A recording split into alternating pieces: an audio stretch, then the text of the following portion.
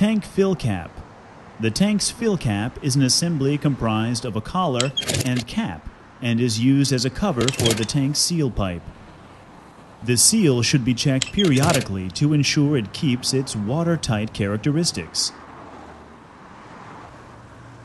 The cap should always remain properly secured in the closed position, with pressure, in order to prevent accidents that might contaminate the fuel.